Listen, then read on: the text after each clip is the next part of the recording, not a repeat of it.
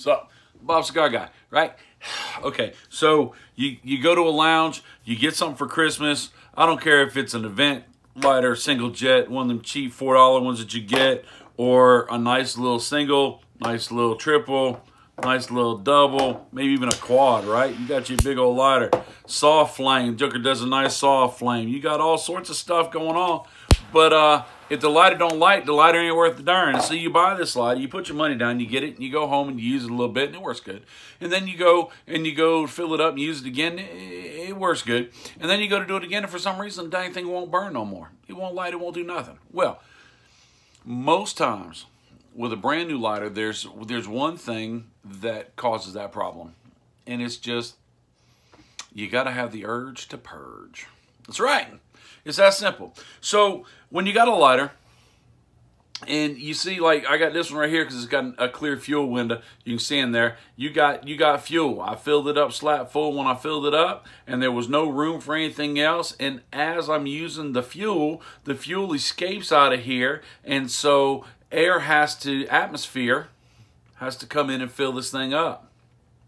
And when the atmosphere fills this thing up, that's fine and dandy. It lets the gas keep going out so it doesn't vapor lock. But then when you go try to put some more fuel in there, it can't get in there because all the air's in there. You got to get the air out. That's all. All right, when I was real young, 25, bought me a couple nice lighters, and they worked a couple times. I ended up throwing them away because the stupid things wouldn't work. I just didn't purge my lighter. You got to have the urge to purge. How do you purge? Okay, there's that little valve that you fill up with. That's the same valve that you're going to purge from. I don't care if it's one of the little cheap ones. If you've got that, if you're filling up with butane, it works. It works for whatever, right? There's one in there right there in the middle of the dial. That was on the bottom. I ain't never seen one nowhere. But on the bottom, even on soft flame, it's on the bottom right there. Okay, so what do?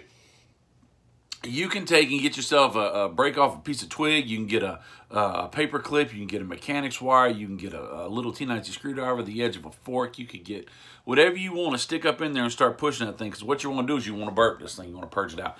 But I got to tell you, I did that for a real long time till I found a tool that didn't cost very much. It works really, really good, and it saves my lighters. Because when you start using that stuff, it can spits in your face. It makes your hand cold. It also can bend the valve in here. And okay. So I got a $3 lighter. I'm not really worried about it. I'm just going to do it and go, because once it don't work no more, I pitch, it's gone. But I got something like this, or something like this is 50, 60 bucks. Right? I want to break that thing. So, Cigar Prop, a good friend of mine, Kevin Shahan, owns Cigar Prop. He's got a bleeder tool.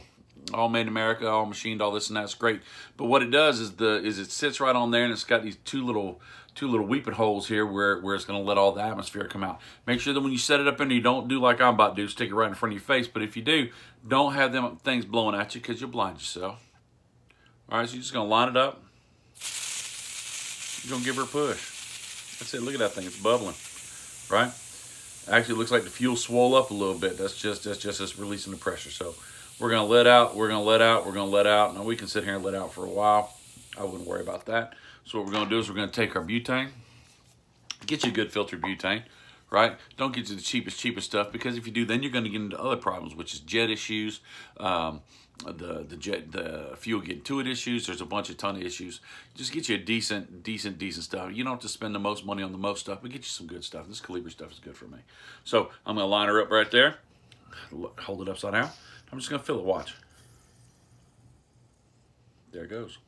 Now, if I'm really in a hurry, I might burp it a couple times, and it gives me a little bit extra fuel. I'm not that worried about it. You can put it on there. You can bleed it again and try and get a little bit more out. If you're really worried about making sure you get every little drop you can get in there. All right. Most lighters have big fuel bladders now, so it's not that big of a problem. Now, it's cold, and so it's probably not going to light right now. And so you're going to hold it in your hand for a minute. Don't try to light it right out, because you're going to be like, that dude, I tell you what, that Bob Cigar Guy, he sucks. He told me how to do all this stuff. I got that tool, or I purged the thing. My hands got cold, and my lighter still don't work. And then you come back a week later, and you try to use it, and dad's if it don't work, right? So what you're doing is you're just warming up the fuel in there. The fuel gets too cold, and it just doesn't want to combust right. So, done. That's it. If you get one, get one. If you don't, don't.